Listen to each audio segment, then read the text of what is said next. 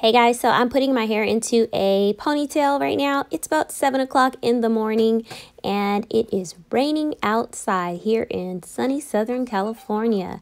And when I say rain, it is truly raining and thundering. So we're keeping it simple with a ponytail. I'm just using a wide tooth rat tail comb to smooth it all up. And I'm going to be braiding today, so I don't need anything extravagant. Simplicity and comfort. What's up, guys? So we're doing a little eating before we go into school, right? It's raining today, like actually raining. It was raining all night, which is great for here for Southern California, because y'all, it never rains. And just to have some cold weather, thank you, Lord. I be wanting to feel like, you know, I see all these people on my social media who live in Denver or places where it snows, or it's really cold, and I'm like, I want to experience that. Anyways, so that's the deal for today. Puffy jackets and hoodies. Catch y'all later. So today on my client, I am installing knotless braids. This is her first time getting knotless braids, and she has a very thick canvas that I will be working on today. So what you see me doing here in this clip, I am actually parting out her hair, and pre-parting is just going to save me time in the long run. So I'm going to take about 30 minutes to part her hair out, and I will show you guys the rest when I'm done. After I make my first part, I'm going to cornrow. So cornrowing is going to, number one, keep all of the hair in place for that entire section. So this way, when I go to part the next row, I won't have to, you know, keep picking at this and making sure my part is super neat. On to section number 2.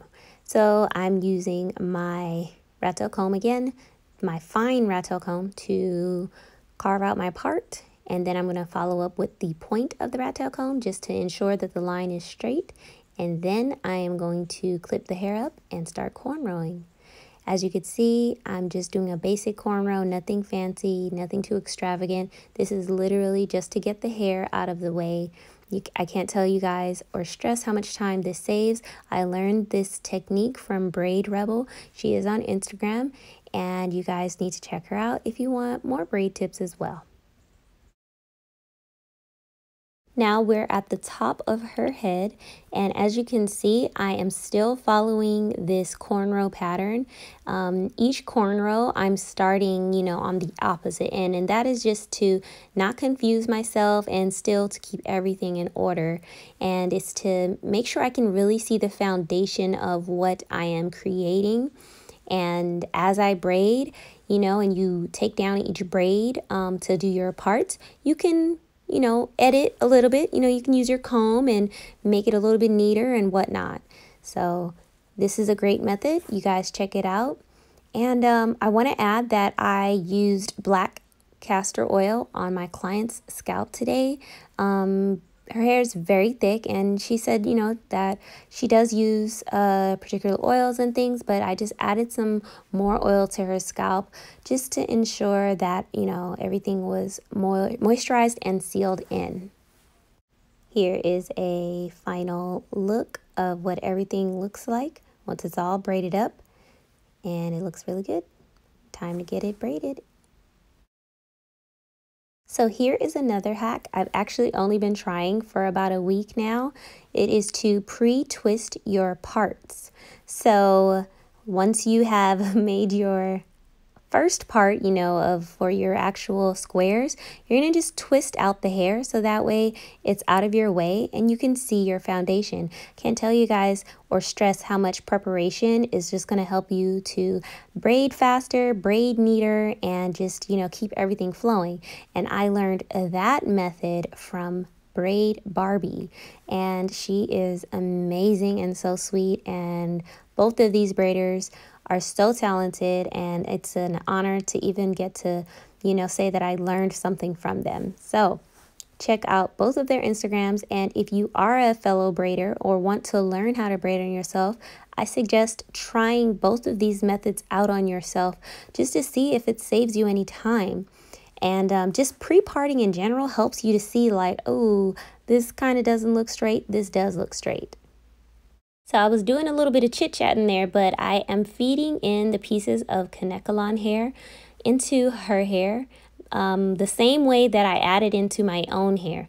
I used 4 pieces, and even though her hair is thick at the root, it is up to you as the braider to adjust the hair that you're adding in to according to the thickness of your client's hair or of your own hair.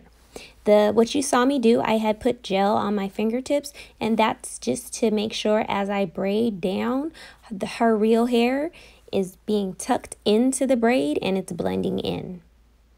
Here is a video of her hair before it was dipped. I have separated her hair in half.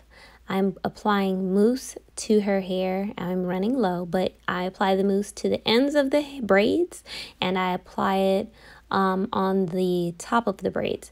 Now, I don't apply too much to her roots just because, again, she's very natural. We did blow out her hair just a little bit, and we don't want everything to revert. We do want everything to stay and, you know, still look sleek and, you know, neat, but we don't want it to revert. So I'm not putting mousse on there. I've already used gel.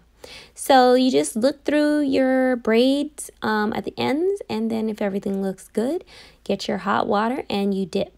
Once again, guys, dipping is a very, very serious thing, so please make sure you take precaution and have as many towels as you need to have. I usually have about 2 to 3 hand towels with me. One hand towel is going to go onto the client's shoulder. I just do that for my own safety and liability purposes. The other hand towel is on my wrist or elbow or on my shoulder, so it's in very close range. So as soon as I am done dipping the hair, I can grab the towel and basically wring that boiling hot water out of her braids.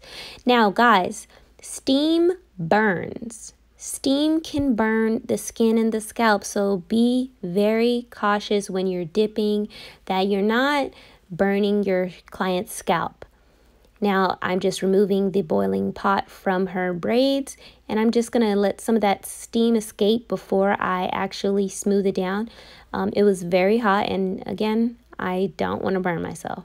So I'm just letting some of that steam escape, and then I'm just gonna gently squeeze it together and squeeze that hot water out. And you're gonna repeat the same thing on the other side. I apply the mousse onto the braids. I do this just prior to dipping, so that way once it's dipped, the moisture and the oils and conditioning properties in the mousse actually seals into her hair and seals into the synthetic hair on the ends. Here is the final look on my client's medium knotless braids. She looks adorable. This was her first time getting them, and they were so lightweight for her, and she was so excited to have them. As you guys can see, even if you have thick hair, you can get knotless braids. Thanks for watching Day 3 Vlogmas. Bye, y'all.